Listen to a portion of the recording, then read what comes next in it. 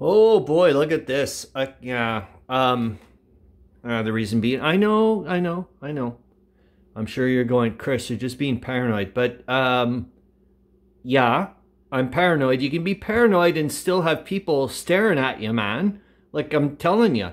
Anyways, I want my plants to still get a full-on sunlight, and I can still, open the windows and whatnot. But now at least I don't have people freaking staring at me while I'm like doing, I can understand like last year, this is where I had the game, and they probably were like, is that guy all right? Like he's just staring for hours at a certain, it's whatever. But now I can like do my stuff here, and it's just stuff I've been working on today. Like, well, this is like the table. I don't know what you want to call it, the weekly situation table or whatever. But oh, you can see I actually you see what I mean by adding some extra shims? You can really like even increase the embossing or whatever. I just wanted to just fiddle around and see what I could, if I could, I didn't use the right stuff. It doesn't matter. Good day, man. I'll just say that. I got to read chapter 1 of The Great War in Africa 1.5 times, made notes, which was super duper awesome.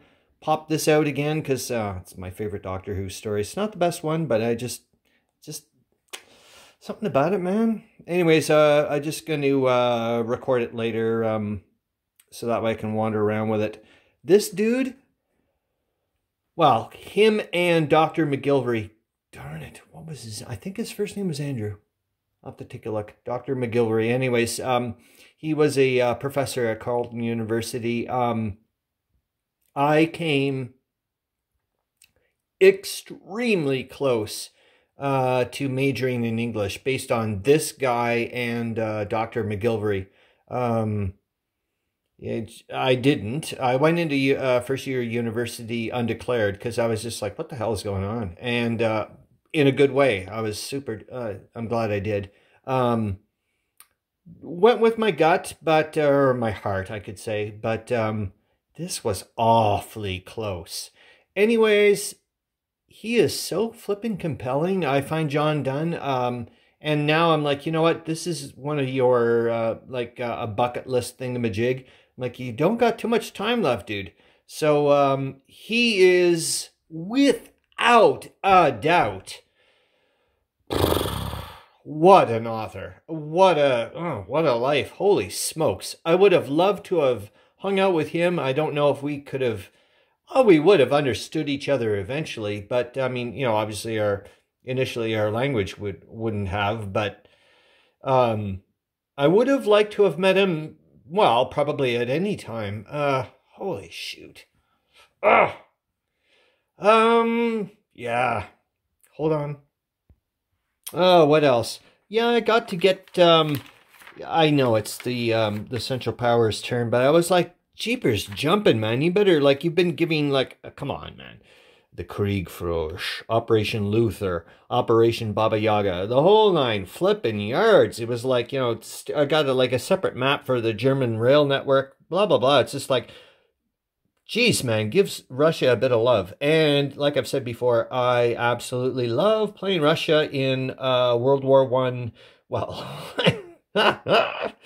Eastern Front 1914. I've only ever played them that way. And I'm really darn good, as far as I'm concerned, in my naive way. I've only played myself and Rob, really, so what the hell. But yeah, I've just been making notes to try to figure out, like I said, to weave in the narrative of, what's going on, like, why the hell, like, the horrible thing that's been happening with Russia at this point, as well as they just lost the initiative, and it's been going well. You know what freaked me out, though? Oh, my F. I was reading on Zelensky, and the son of a bee in real life tried to blame Rennenkamp for the failure of the first battle of the Masurian Lakes. I was like, oh my God, you've got to be kidding me. I was using this in my narrative of the fact of, I was like, okay, how do I explain this complete catastrophe of like a month-long delay of getting the reinforcements and supply from, was it Kovno? I think so. Yes, Kovno. to Kovno to the first, to the Prego River front. And, you know, it was like, okay, someone has to take the blame. And Zelensky kind of like, I don't know, what do you call it? Jumped the gun, or I don't know, what do you call it? And tried to, you know, like formed, like promoted Anatoly Rosenshield, I think, who is from the 32nd Infantry Division. I'm not really sure about that one. But anyways, part of Rennenkampf's first army said, oh, guess what? You're now going to be the commander of Special Corps 1, and you're assigned to basically get the supplies to Prego River Front, because Rennenkampf sucks. It worked. Now he doesn't have much to do, and I'm thinking, promotion, maybe. Promotion. Yeah, that's about it, really. I think on a side note is... maybe not really. No, I'm trying to, even though my mind's going a flipping mile a minute with a zillion other things, I'm going to have to figure out some way of slowing it down. Maybe I can't play music right now because the electricity rates are off the charts. Maybe I'll go read some Sun Tzu or something.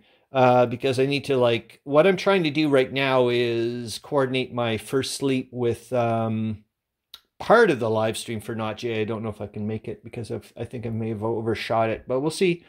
There may be something else I wanted to talk about, so I may hit the pause button. Hold on. Well, you know what? There probably was a zillion other things I wanted to talk about, but I've lost my train of thought. I will say a few things. There's only 37 more days to Can Games. I have to do a playthrough of Pocket Battles for flippin' sure. Hold on. These guys. And you can so tell I am not Meandering Mike due to the fact that they had a fourth version of this for Civil War. And I was like, I'm not into Civil War. However, or U.S. Civil War. But, of course, if you were Meandering Mike or someone like that, it would not even have been a question to pick it up for a penny. It was ridiculously. I paid, I think, $15 each Canadian for these. Now, to try getting the U.S. Civil War one, it's probably extremely hard. Now, I'd like to complete the collection. Meandering Mike wouldn't have to worry about that. He would have done it a long time ago. So I'll have to play this. And then I also have to do a playthrough of the Tannenberg game. You know what? I think I may have... I don't even know if I've mentally whatever, but I think I'm getting... Yeah, I'll just read a bit. I think I may get ready for... remember, I've been up since... Okay, how long have I been up for? No, I did get a bit of a nap. So, I did... or did I? Hold on here. Been up for a while. Anyways, it doesn't matter. See ya.